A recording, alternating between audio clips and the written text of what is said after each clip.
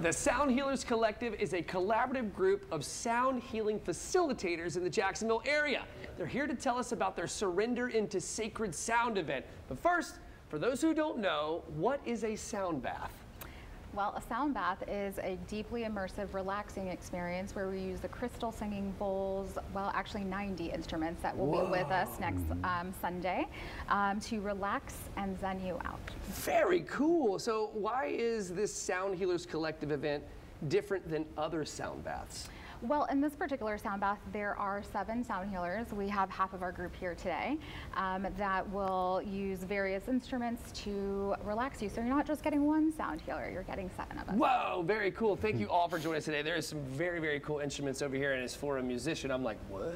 This is so cool. There's a sitar in our studio. It's so rad. I have been staring at this thing like all morning. It's so cool. So when and where is the Surrender into Sacred Sound event? It is this coming Sunday at 6:30 at the St. John's the Divine Church. It is an outdoor event, although weather may play a little trick in that, but we do have a backup to go inside. Very cool. All right, so where can folks purchase tickets? SoundHealersCollective.com. Excellent. Okay, and so one quick question before we get down to the brass tacks here. So how does this calm me down?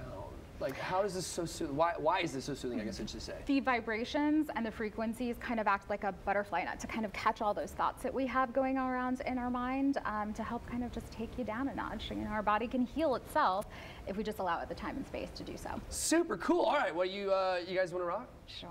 Let's do it. All right. I'm going to get out of the way here. You guys take it away.